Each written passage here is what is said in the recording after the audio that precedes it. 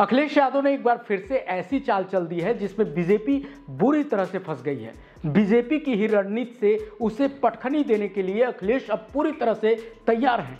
अखिलेश यादव ने इस उपचुनाव में 9 में से 4 सीटों पर महिला उम्मीदवार उतारे हैं, मतलब 1/3 से भी ज़्यादा सीटें महिला उम्मीदवार को दे दिया है। एक वक्त था जब लखनऊ गेस्ट हाउस कांड के बाद समाजवादी पार्टी को महिला विरोधी पार्टी बताया जाता था, लेकिन अखिलेश यादव इस छवि को हमेशा के लिए मिटा देना चाहते हैं। महिलाओं के लिए पार्टी के द्वार पूरी तरह खोल देना चाहते हैं। अखिलेश जानते हैं कि महिला वोटर्स के कारण ही बीजेपी अब तक सत्ता में बनी हुई है। ऐसे में अगर बीजेपी को हराना है तो उसकी रणनीति को ही यूज करना होगा और अखिलेश यादव वही कर रहे हैं। अखिलेश यादव महिला वोटर्स को अपने पाले में लाने के लिए बेताब हैं और अखिलेश जानते हैं कि एक बार महिला वोटर्स उनके साथ आ गई तो फिर पूरे परिवार के सदस्य उनके साथ आ जाएंगे और उनकी राह आसान हो जाएगी।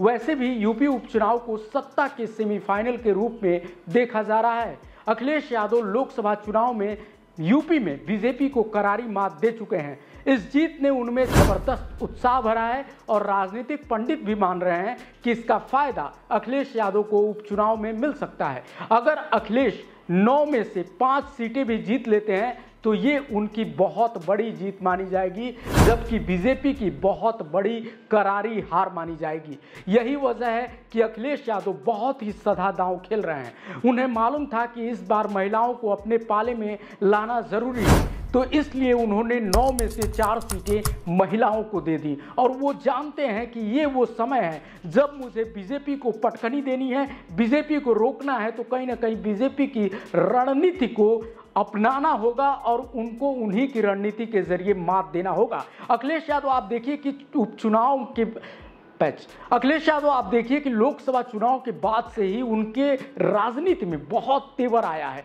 हर कोई मान रहा है कि बहुत ही सधा कदम उठा रहे हैं और खास करके उन मुद्दों पे लड़ रहे हैं चुनाव जो मुद्दे आम जनता को आकर्षित कर रहे हैं और साथ साथ ऐसी स्ट्रेटजी जो एक अलग अखिलेश यादव को चुनाव में रख रही है। जैसे महिला वोटर्स को लेकर जिस तरीके से इस बार उन्होंने उन्हें साधने की कोशिश की है, ऐसा अखिलेश यादव पहले कभी नहीं किए थे। इसका मतलब है कि अखिलेश यादव ने अपनी राजनीति को कहीं ना कहीं एक नया कलेवर दिया है और इसका फायदा समाजवादी पार्टी को मिल रहा है। क्या आपको भी लगता है कि समाजवादी पार्टी राजनीति में एक नया तेवर और एक नए कलेवर के साथ आगे बढ़ रही है? अगर हाँ तो कमेंट में बताइए। मिलते हैं अगले वीडियो में। नमस्कार।